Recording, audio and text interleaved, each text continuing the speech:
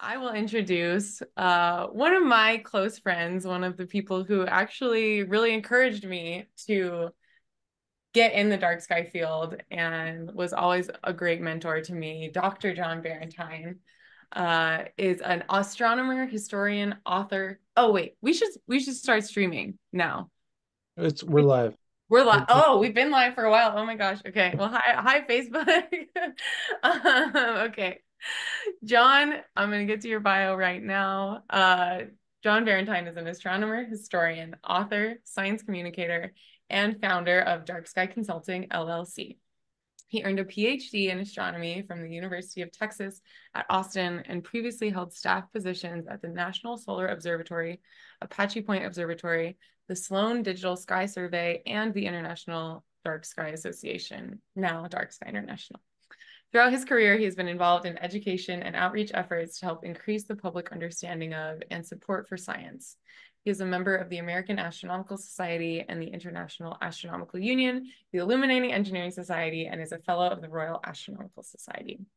So without further ado, I will pass it over to the Dr. John Barentine, and thank you so much for being here. Thank you for that introduction, Betty Maya. It was fantastic. And is my audio good? Can everybody hear me all right? Yep, you sound Yes, great. great. Okay. The first thing I'm going to do before I jump into this is I'm going to give you a link in the chat. This is the as published version of the report. If you have not seen it yet, it will always live at that URL. So you'll always be able to find it there. You might want to bookmark it if you want to come back to it later. What I'm going to talk to you about are these 6 things, and I'm going to try to move through them fairly quickly so there's plenty of time for discussion, question and answer afterward. But I'm going to start with just a very broad overview of what the report is. Then I'm going to tell you why it's needed. Why is this the kind of document that we hope to put into your hands as advocates? How it was written, what sort of background is there to it, what sources did we use, how the report is structured, and we tried to make the structure as meaningful and as sensible as possible so you kind of know what to expect and where to go look for the information in the report. I'll talk a little bit about how you can use this, including the ability for you to take the substance of the report and adapt it into your own communications and presentations that you'll make to other groups so that hopefully they can inform your work directly. And then last, I'll hit on some of the highlights that I think really emerged in the scientific literature last year that are important enough to point out. And I'll close with some suggestions for the kinds of questions that researchers might address in the future and where this subject is going as a field of research. So I'm going to start with what the report is. We already did that.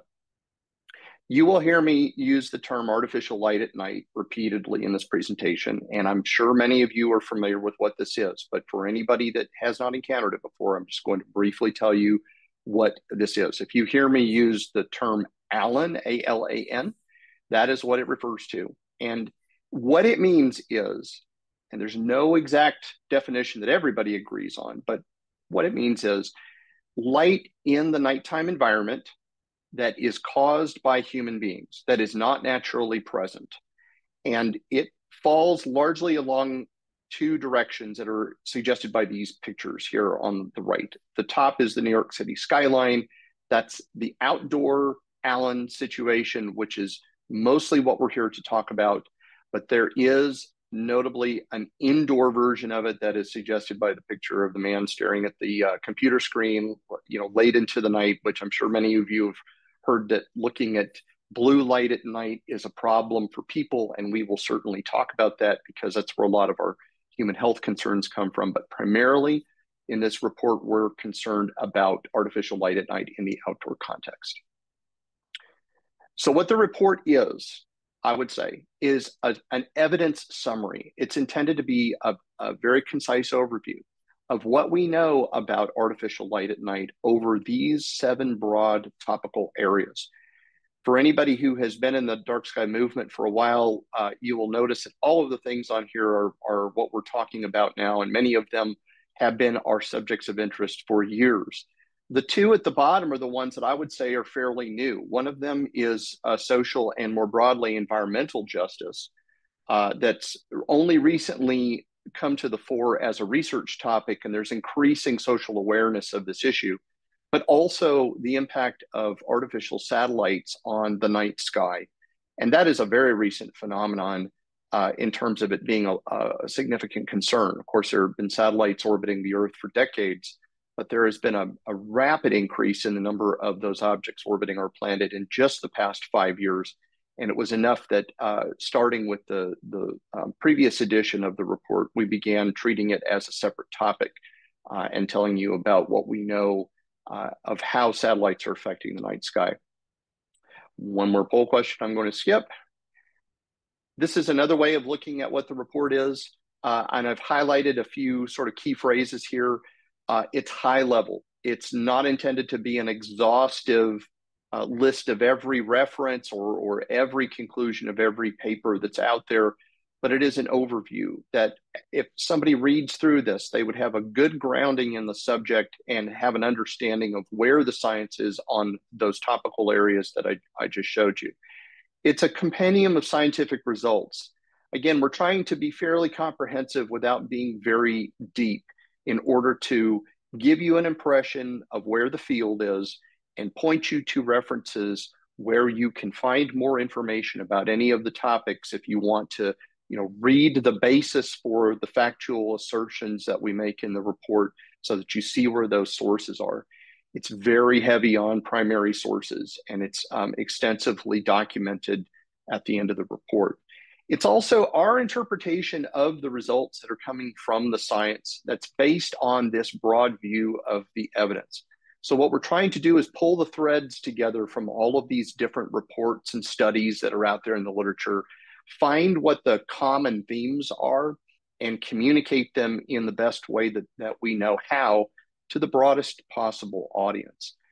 And lastly, I'd say, because we have a section at the end that talks about what the open research questions are, that we've tried to identify what we think are the most important unsolved problems, the things that we hope researchers will address in the future that are key missing pieces of information or shortcomings in what we know about the subject. And as you'll see in a moment, it's a very active field of research. It's really coming into its own now. So why is this report needed? What gave us the original impetus to produce this report? Well, there's a few reasons for that. One of them is that the kind of advocacy that we do about light pollution and dark skies necessarily touches on scientific topics. There's just no way around it. There's technical information involved. There is a scientific approach to understanding the problems that we face, and science, I think, is a good vehicle to address those problems. And it goes back to that famous quotation about knowledge is power. And the more that we know about a subject, the more that we're able to effectively advocate for a solution to those problems. We also want to make clear that it's a very fact-based representation in the report about light pollution and what we know and do not know. And there are still some significant unsolved problems or open questions. We want to come across as being credible. We don't want to be alarmist. So we want to say what we know with some degree of certainty, but also be upfront about what we don't, so as to convey a sense of reliable information to the public that they can look back at the report and say, that is a credible and reliable source of information that I can go back to when I need to know something about one of the topics in it. We're trying to also make this information as accessible, timely, and accurate as possible. That's difficult sometimes. The topics occasionally are very complex, and it takes some energy to put them in ways that are accessible to people. We want to keep this report up to date rather than it turning into a sort of a dated resource over time. We want to make it a living document that is regularly reviewed and updated for both timeliness and accuracy. And we want to give you useful information so that this isn't just something that sits on a shelf somewhere, but it's something that you can think of ways that you can use in your own advocacy. So wading through all of this technical information distilling it down to the most important points and then putting it in accessible language is very important to us in giving you something that we think that you will be able to use. And I know that some of you have already been using it in your work, and that's very gratifying to see. So now I'm going to tell you something about the way we put this report together, the actual, the method, the mechanics, what sources did we consult, et cetera. And we leaned very heavily on something that's called the Artificial Light at Night Research Literature Database, or often termed ALAN-DB for short. And I saw Chris Kaiva's name in the attendees roster, and I have to give him a very, very grateful shout out as one of my co-curators of this database, who has been doing that work with me for almost a decade. What the database is it's built on a platform called Zotero. It's a web-based interface to a database backend. So behind the scenes, there's a database that now consists of nearly 5,000 references in the published literature that extends, if you can believe this, all the way back to the 1st century. We actually have a citation in the database from approximately the year 70 CE that was a reference in classical literature to the observation of insects being attracted to the flames of oil lamps at night. And it extends all the way up to the present day. We are adding resources to the database frequently in order to keep it up to date. And if you go to this address that you see down there at the bottom, alandb.darksky.org, let me tell you really quick about how rapidly the number of papers in the database has been increasing. Here I'm plotting the total number of references in the database beginning in 2002 for a 20-year timeline, but know that there are references with dates much earlier than this in the database as well. But you can see how much that has ramped up just inside that 20-year period. And in fact, in the last 10 years, it's been a very impressive period of growth. We're adding somewhere between about 400 to 500 references a year to the database right now. And as more people are interested in this topic and more researchers are entering this field, I expect that's going to continue to go up. So if you go to that address that I showed you a minute ago, alandb.darksky.org, you'll see something that looks like this. And if you've never looked into it before, I encourage you to do so, because the way this is organized makes the information searchable and very accessible as a result. So you'll see an interface like this if you go to the Zotero site.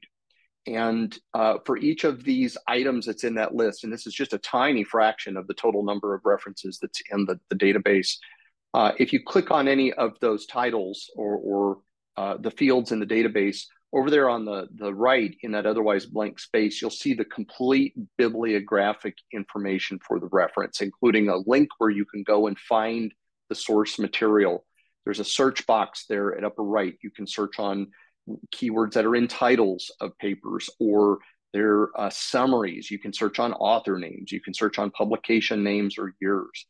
And then something that we started very early on that I think has turned out to be very helpful to us, even just as the curators, is down there in the lower left of that window, you'll see a number of words and phrases with little colored dots next to them. Those are a series of keywords. And every paper that we add to the database gets at least one of a set of roughly 15 top-level keywords that describes the content of the paper. So you can go over there and either search for one of these keywords, or you can just click on it and it will instantly limit the display in the window to papers that are tagged with that keyword. And you can do multiple tags in order to find exactly what you're looking for. So I encourage you all to take a look at this and to use this if you're looking for information. It will get you very quickly to what you're looking for. So of the papers that are in the database, to originally compose this report, we looked at the entire history, going back to the very earliest references. And then in the yearly updates we have done since then, we start with just the previous year's papers. And for 2023, that was a little over 500 items that we added to the database. And this pie chart shows you how those break down by numbers. And as we have seen in recent years, the top three categories that have the most papers have consistently been wildlife, remote sensing, which is a broad title that describes the different ways that we collect information about light pollution. And then human health is a very big concern as well. And you can see some of where the other topics land. Some of them are fairly new. As I mentioned, the satellite phenomenon is still fairly new to the world of dark skies, and that's an area that is rapidly growing in terms of the number of papers that's being published each year. So as part of our literature review and composing the annual updates, we go through this process of generating a new chart and kind of getting an overview of where the publishing interest in these topics is during the last year. So these are the kinds of sources that we put into the database and that were used in composing the report.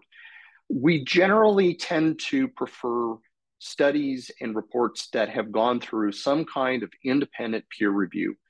It is a best practice in science to subject studies to peer review in order to try to improve the quality. We looked at the reputation of the publication outlets, the ones that we're more familiar with and have a more established track record, we gave some preference to. We also looked at the citation rates of these papers. Citation rates, which means the extent to which other authors will cite a study when they write their own papers, is an indication of the academic reputation of a study. Where we had information that was not subjected to third-party peer review, we generally avoided it, but not completely. There are just some topics that are so new and have so little published information in any form that we gave some deference to the studies that were not peer-reviewed. And those can be things like, for example, master's and PhD theses, where there's an examining committee involved and it's a kind of a form of peer review, but it's not the same as one would get in a journal necessarily. But if we just didn't have any other source about a particular topic, we would consider those as sources. And then we compiled together bibliographic information that was as complete as we could make it. So again, if somebody pulls one of these reports years from now, they will be able to know precisely where the information in it came from. And that was something that was very important to us as a matter of credibility. So then there was an analysis that was provided here that we subjected all of these sources to. And as I mentioned earlier, the idea behind the State of the Science report is, in making this information more accessible, to pull these threads together, find the common themes in multiple papers on a given subject. If there's a lot of agreement among studies, we would take note of that. If there was disagreement or tension between studies, we also took notice of that, because that gives us ideas for where are the shortcomings in our information and where do we need to put more of our attention and research in the future. And then we took all of those themes and conclusions, and we tried to cast a narrative in very plain English language writing, in a narrative form. We're avoiding jargon as much as possible. Where we have to talk about technical terms, we explain them. And I even ran this text through some AI tools that, not that write the language, but they make suggestions for simplifications, avoiding awkward constructions in English, making the language more accessible. So we used those tools not as a means of writing the text, but as a means of refining it in order to improve what they call the readability score, and therefore to make this something that more people can access and make use of. So now I'll tell you a little bit about the way that the report is structured, so you know what to look for if you're unfamiliar with it.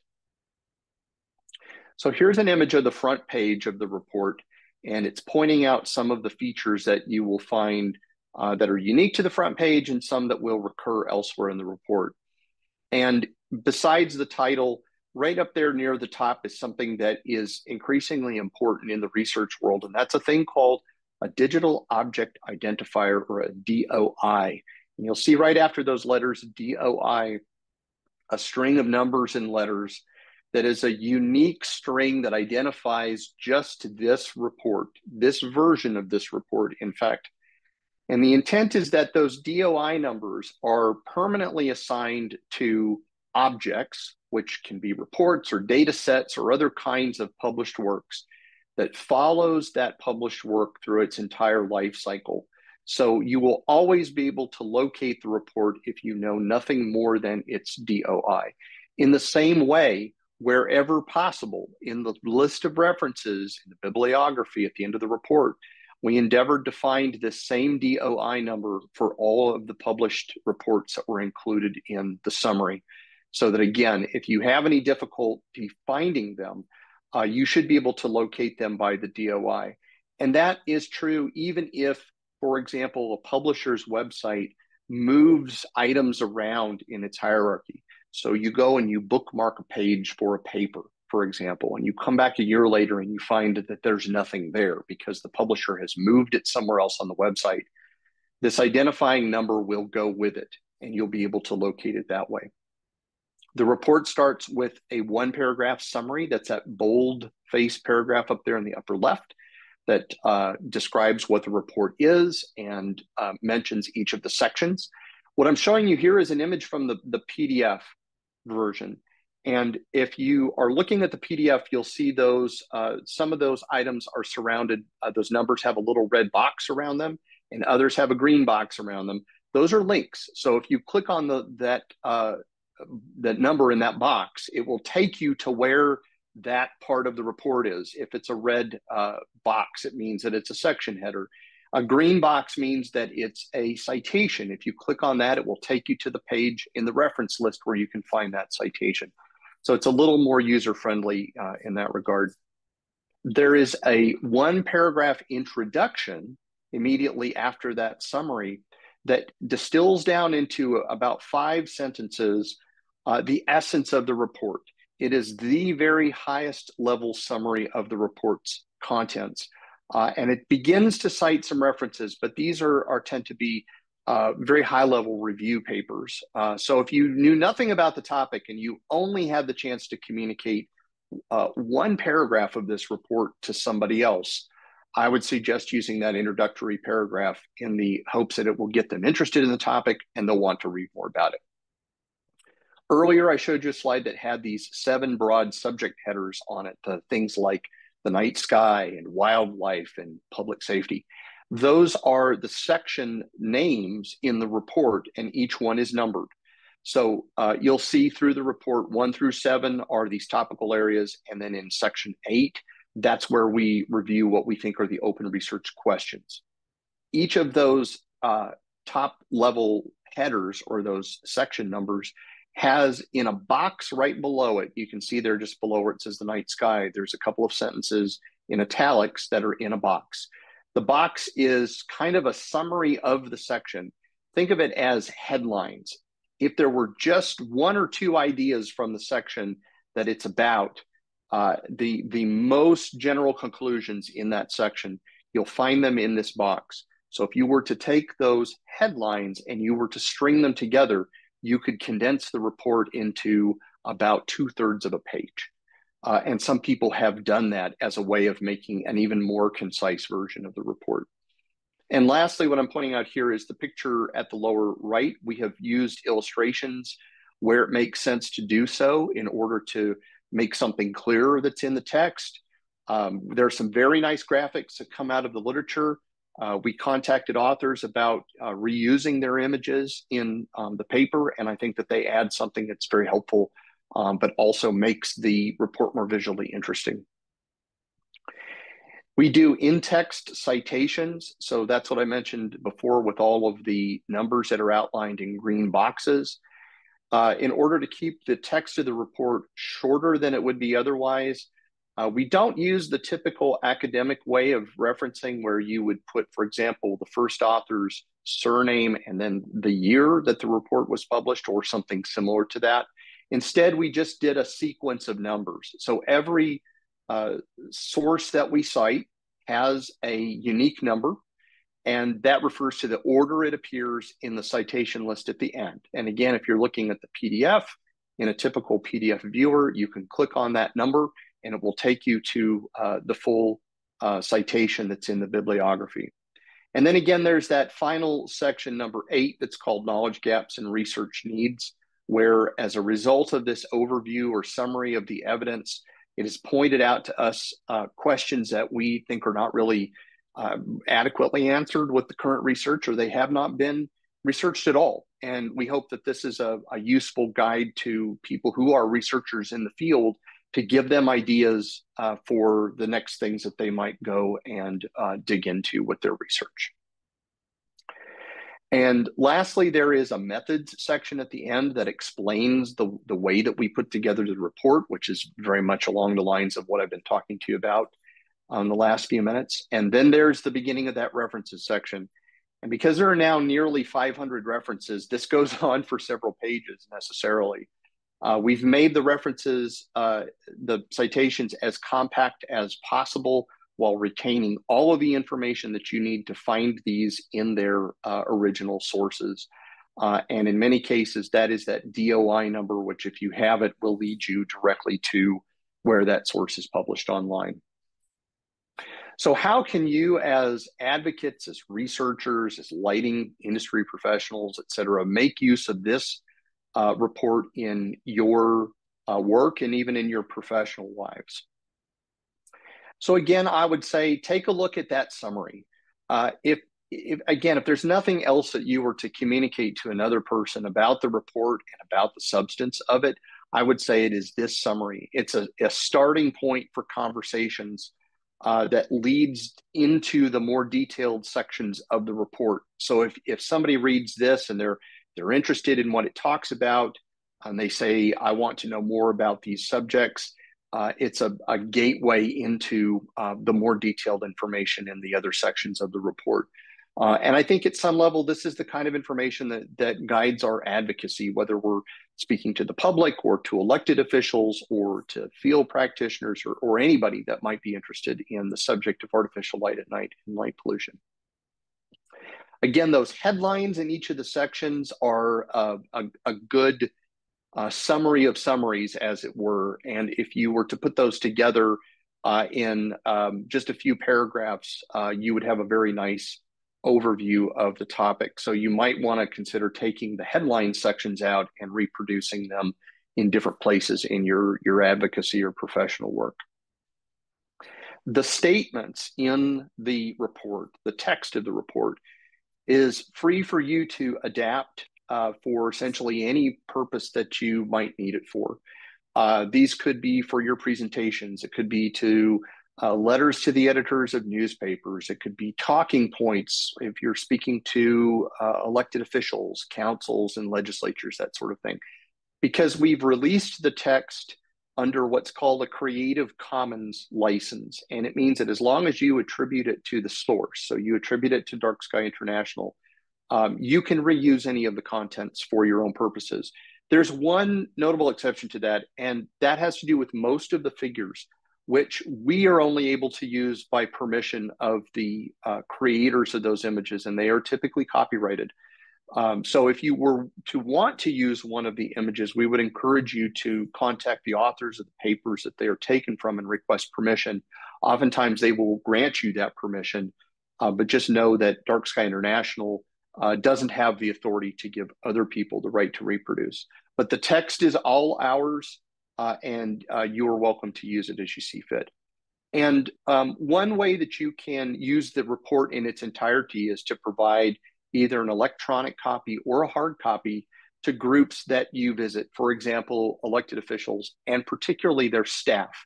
You may only have a few minutes to meet with your local counselor or your parliamentary representative or whoever it is you're speaking to, but you very well may have more time to speak to their staff members.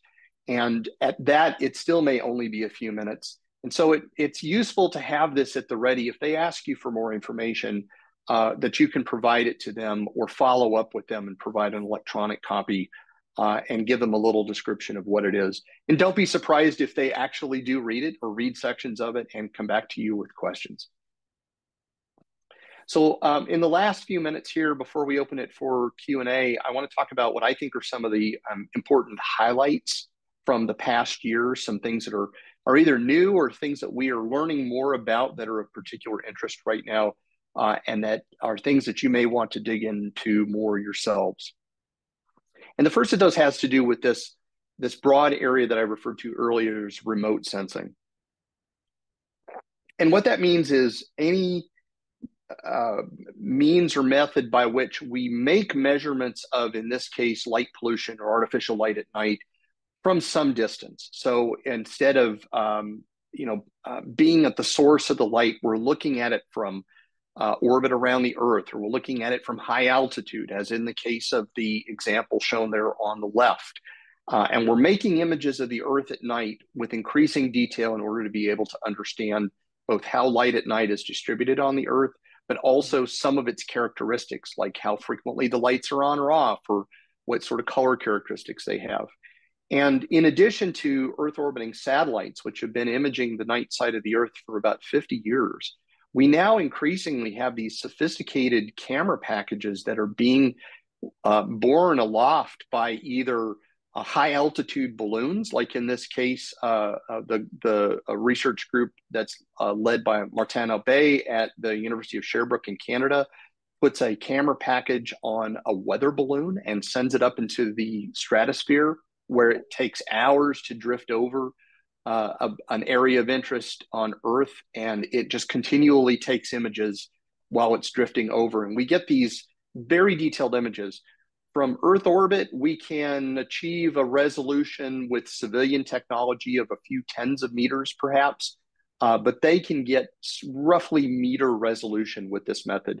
There are people that are using drone aircraft, or sometimes called UAVs, that fly at a lower altitude, and they're getting even better resolution. They're able to fly up very close to the light sources and make detailed observations of them, for example.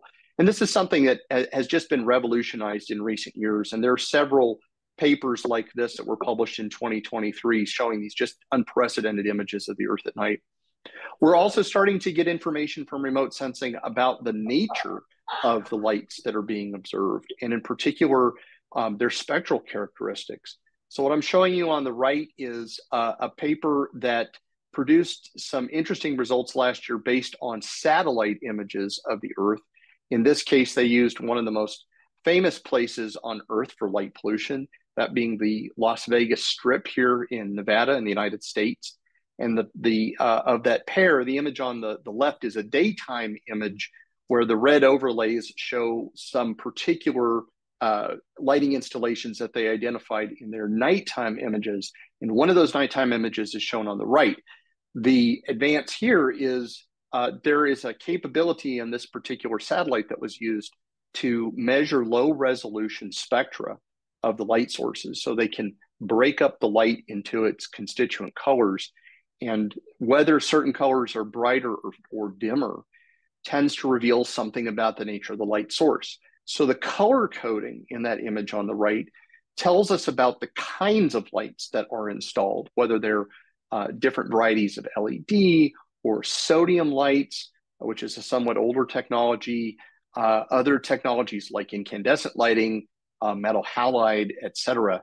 And that's something that we didn't really have a lot of information about before.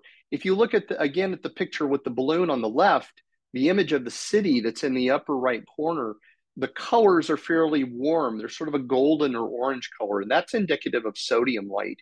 But that's only a sort of a first order guess as to what kinds of lights are there. With these new satellite capabilities that now have a good combination of resolution on the ground, but also the spectral sensitivity, we're able to say what kinds of lighting technologies are used in different installations.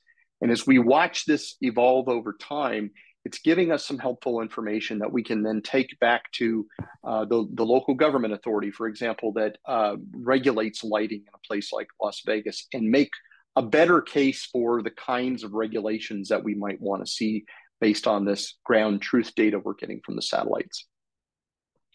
We're also beginning to get a good handle on the impact of artificial light at night on the biological world, and in particular, how it is harming biodiversity. This infographic on the left is from a paper that was part of a series published in a special issue of an esteemed British journal called Philosophical Transactions of the Royal Society. They did this special issue with half a dozen or so review papers last year that were a very helpful overview of what's going on, particularly with the biological aspects of artificial light at night.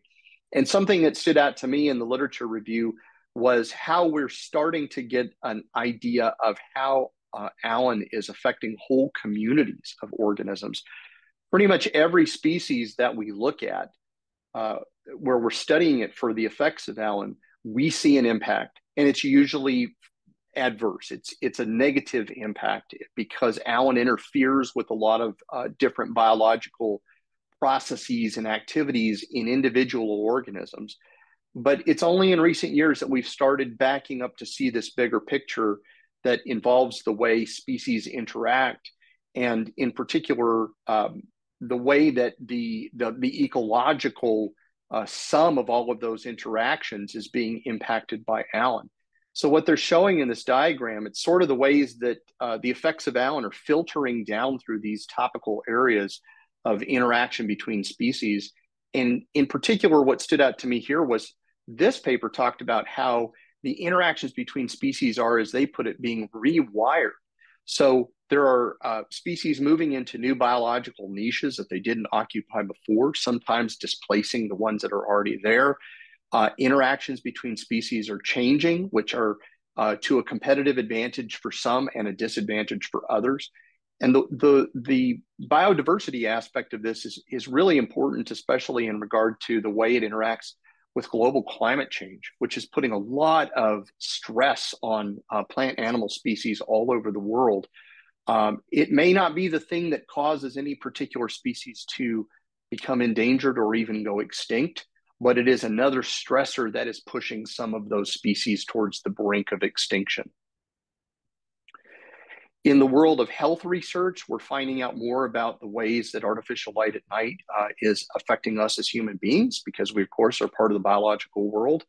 As I mentioned towards the top of the presentation, a lot of this comes from ALAN in indoor contexts in particular. There's a lot we don't know about the way that artificial light at night interacts with human health when it comes from outdoor sources. But we know that in many cases that outdoor light is making its way into indoor spaces.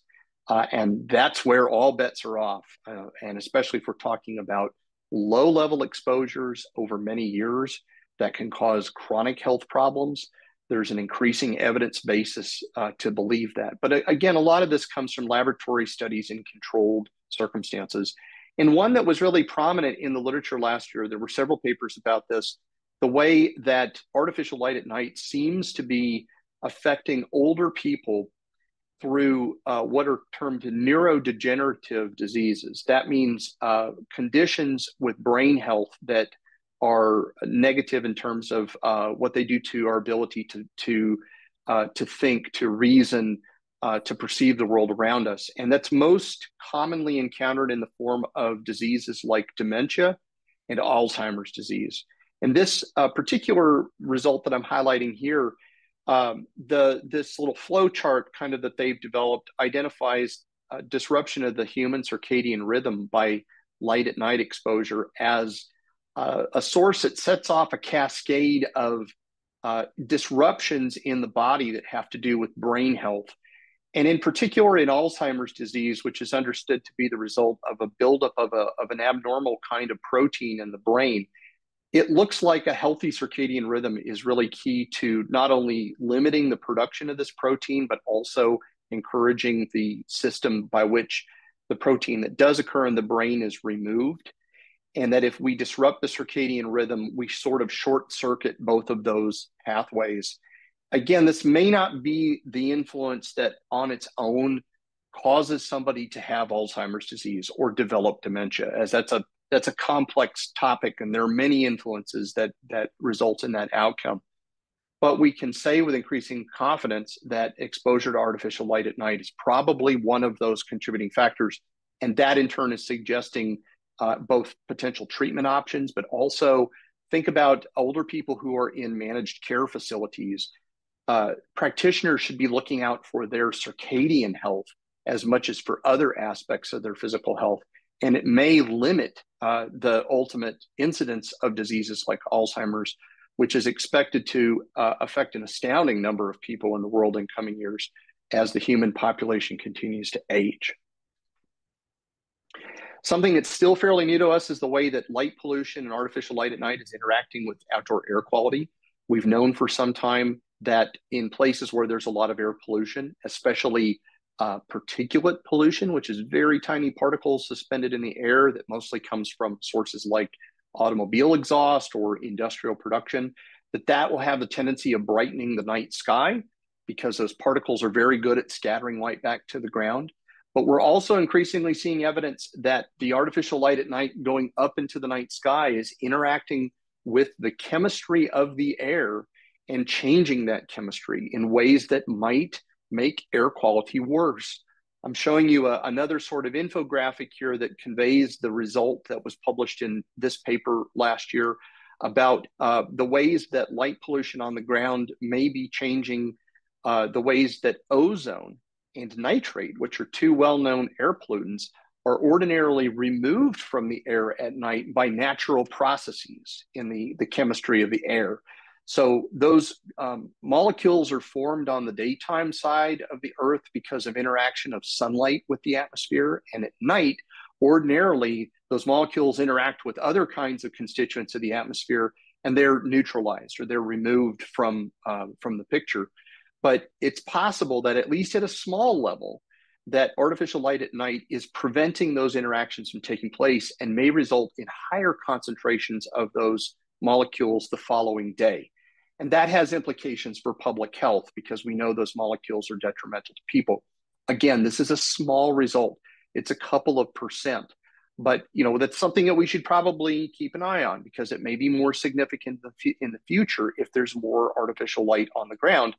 And again, in the interest of public health, we should do everything we can to try to limit the amount of these molecules that remain in the atmosphere. And one way to do that would be to limit light pollution. And then the satellite issue that I've mentioned a couple of times is one where we're learning an awful lot. And for as much as we learn, there are new questions or new concerns that come up that make this an increasingly acute topic in the field of dark skies. One result that was published last year, it was more sort of a theoretical study, had to do with the Earth's magnetic environment, which is suggested by the figure over there on the left.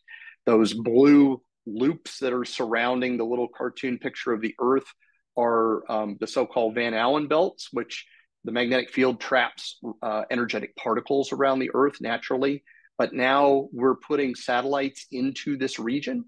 And as they collide with each other, as they shed debris into these spaces, there is the possibility that that material will add to the radiation belts and may even trigger geomagnetic events where we start to see the aurora more frequently. If anybody saw the amazing auroral display a couple of weeks ago over much of the world, that was a distinctly natural phenomenon. But there are some possibilities now that we may be artificially enhancing that.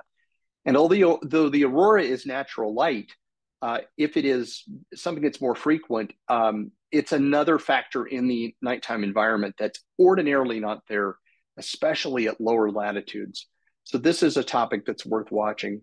And with new uses of satellites in space, we're finding instances where new satellites are coming about that are increasingly large, and they're very large and efficient reflectors of sunlight. This is a picture on the right of the brightness of a prototype satellite called Blue Walker 3 that was deployed a couple of years ago by a company that is intending to provide cell phone coverage from the ground to this satellite. And this prototype is about the size of a tennis court when its antenna is completely unfurled. And what the plot is showing you is that for a time, other than the sun, the moon, and some of the brighter planets, this was one of the brightest objects in the entire night sky. So that vertical axis there that says range corrected V magnitude, all you need to know about that is that as those numbers get smaller and eventually negative, that means a very bright thing. And at its brightest, Blue Walker 3 attained a magnitude of about 0. which is consistent with some of the brightest stars in the night sky. It wasn't bright for very long. It was only certain parts of its orbit. But it's concerning if we face a future in which there may be dozens or hundreds of objects this size or bigger orbiting the Earth. And this is still a very contentious topic right now. There's not a lot of regulatory oversight, and I think we're headed into a very uncertain future with all of this. So lastly, I said I would give you a sense of some of the key topics that are open questions. What are the things that we want to know that we don't have answers to right now? And these are just a few of the questions that we ask in the last section of the report that are things to think about and keep an eye on for the future, as I hope that we will have research results in the future that address these topics. Some of them are themes that you've heard of. You know, where are the light emissions in the world coming from? Why do they seem to be increasing so much? What are the long-term ecological consequences of all of this? Is it driving some species in the direction of extinction? How does it interact with global climate change?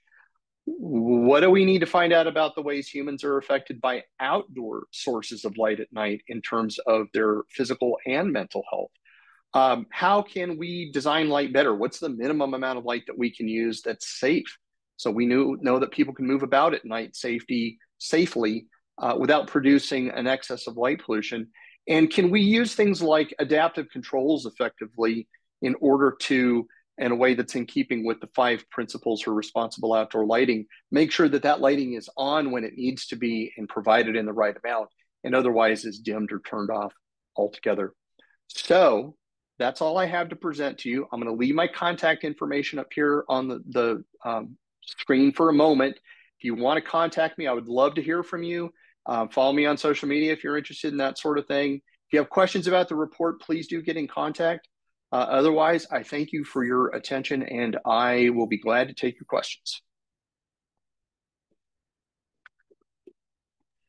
Amazing, John. As always, thank you so much for this incredible, incredible resource. Just really watching this presentation, basically, I've been in awe the whole time. Like I know how much work goes into it, but really hearing you spell it out and seeing all the papers and the work and the citations, it's truly incredible and useful and imperative for all of us to have this resource. So thank you so much for all of your work in putting this together and your really great presentation for the advocates today. I know a lot of people here in the chat are saying some lovely things as well. There was one here, John says, we will always be grateful to Dr. John Barentine for helping us establish the first IDA star park in the southeastern US over 10 years ago. So John, you're just a legend, and we're so happy to have you here. And thank you for being a continued part of the work for Dark Skies. So there are a lot of questions. I'm going to start, maybe I'll like clump them together. There's a couple here kind of just about the report in general. So Todd asks, is there a process for advocates to contribute to the Allen database? So like, is there a way everyone here today can help flag these reports for you and send them to you and get them onto this database?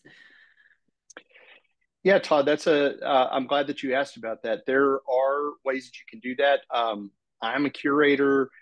Chris Kive is a curator. If you were to get in touch with us about papers that you find that are not in the database in particular, and definitely if you have something, check to see if it's already listed. And many times it will be.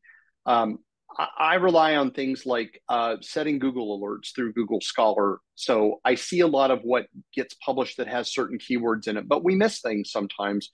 And if you have a resource that you think might be appropriate for the database, but you don't find already listed there, please get in touch with us. Either send us an email, send me a message. I'm on the Advocate Slack. And if it's not there, we'll make sure to get it added. And when we do, we'll look at it very carefully to make sure that it meets all of our criteria for inclusion. But sometimes we just miss things. And so we'd be grateful if you would help point those out to us. Thanks, John. Laura has a good question about getting access to these papers, right? Are all of the papers that are on the Allen database accessible to anyone without having to pay, or are some of them behind paywalls?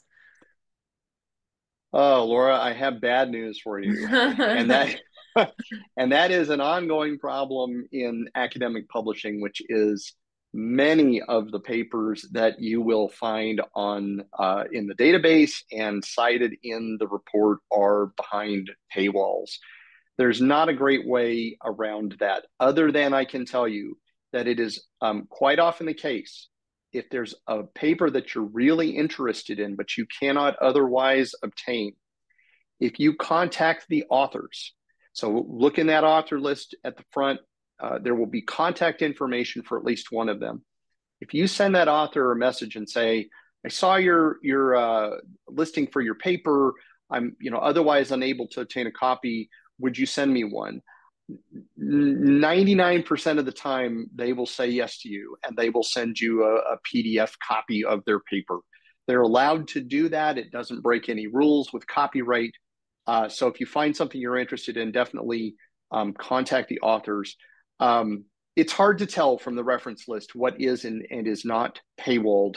I hope in the future we'll find a long-term solution to this, because I believe all scientific research should be free to everyone. But right now we're just dealing with the reality of the world being the way that it is. Yeah. Thank you, John.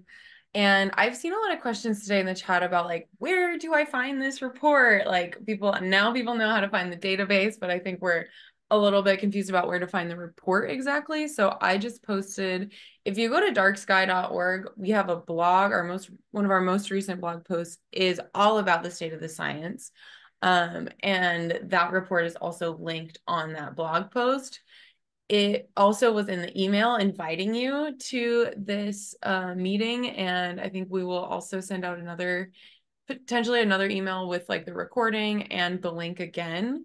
But it does live on darksky.org, and I have shared also the direct link to the Zenodo report just right now in the chat. And I will also just pop the blog post in there again one more time. So that's how you find this awesome report. And we are like reaching the top of the hour. Maybe I'll ask a couple more questions before we go into breakout rooms for networking, just because there are so many great questions. I think Guillermo Blanc asked a really great question here. He says, hi, John, it looks like the fraction of papers being published regarding public safety is very small, but in our experience and in my experience, public safety is the main concern that citizens and authorities have when thinking about light pollution control. And as the report states, there's mixed evidence in the literature for the relation between light and crime. Do you see this as a problem, and why is there not a more active research in this area?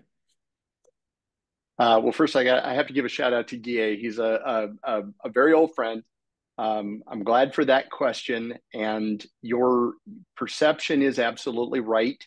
And we're very direct about that in the report, that there is the evidence about lighting and public safety, in particular about the way outdoor lighting and crime incidents are related to each other, is very unsettled. The results are mixed.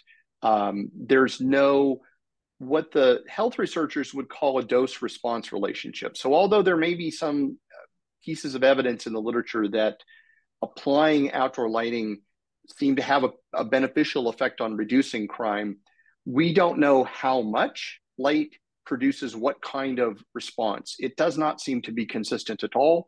And there are cases that it goes the other direction, where adding light to a situation made crime worse, or reducing lighting levels actually made crime levels seem to decrease.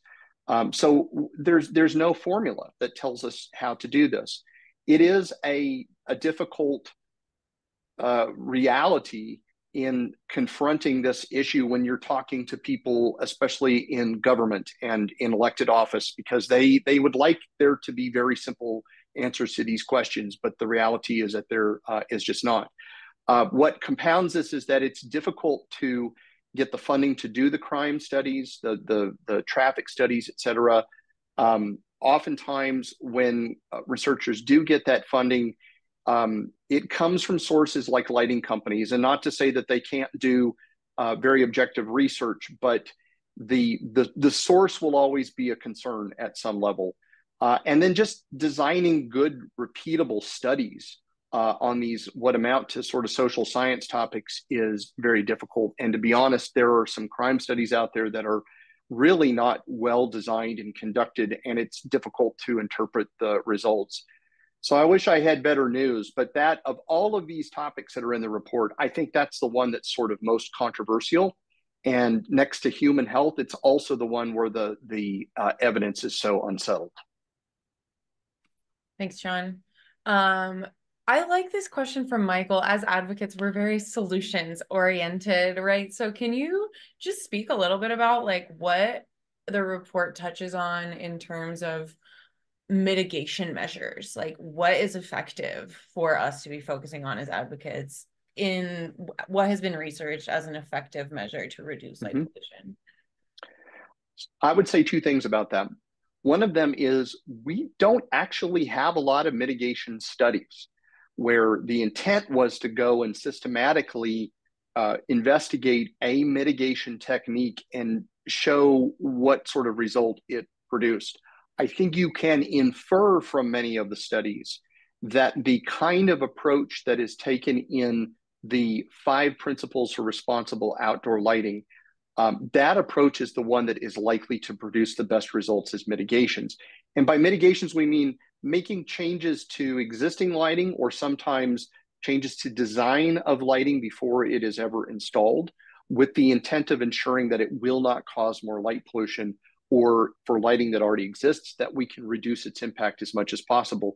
So what we get from many of these studies, whether it's health or wildlife or social justice, is that when we reduce wasted light, we better target it to the human needs and reduce the instances where it's lighting up places that the light isn't required or isn't needed, looking at things like the timing, the duration of the lighting at night, the spectrum of the light. When we do those things, we seem to see better results that are implied by these studies. But that's what I would say is one of those open questions. And I've identified it a little bit right there at the end, is which of those things produces the best result? We don't know.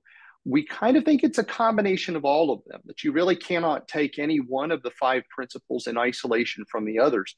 But even if all we got was a reduction in the amount of unshielded lighting, for example, we just limited the light to where it needed to be on the ground, right away that would have beneficial effects in all these areas.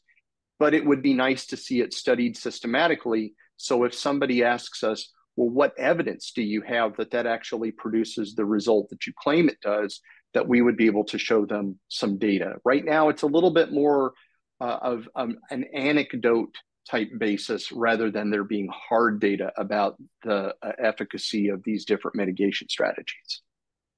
Good question. Thank you, John. And I will just do one more question from Deborah. There are a lot of questions that we did not get to, but I really want to give you guys time to meet each other and network. So I think Deborah's question is one that I also have and struggle with, because this topic is just so broad. But if you met someone unfamiliar with these issues and had 1 minute to tell them why dark skies are important, what would you say? Deborah, I think about this all the time, and I have to do this regularly in my work.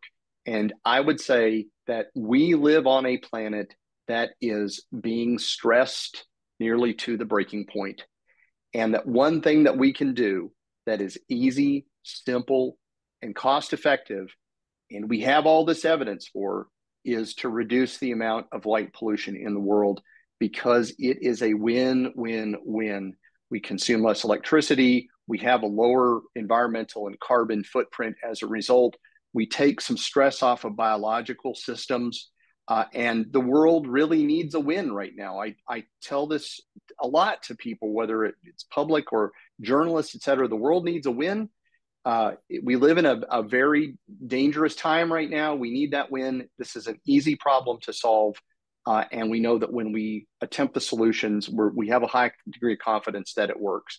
That's my less than 1 minute pitch for why dark skies are important. Beautiful. I love the win-win-win. I feel like that always goes over well with everybody. We love a win-win-win-win-win situation. So, light pollution and dark skies give us that. So, well, there's a ton of questions we didn't get to. I'm so sorry to everyone who's whose questions we did not answer. But this is a great opportunity to, potentially reach out to John, stay in contact with John. He's very active on the Advocate Slack. So let's bring these questions over to the DarkSky Advocate Network Slack. But I would like to close out again with just a huge thank you to John Barentine, a huge thank you to everyone who attended today. And I will leave it to John to share any last words with us. Thanks for having me once again. Keep an eye on this space because our intent is to keep this going in the future and do an annual update and do these presentations and try to keep you all as informed as possible to make your advocacy as effective as it can be. So thanks for having me today.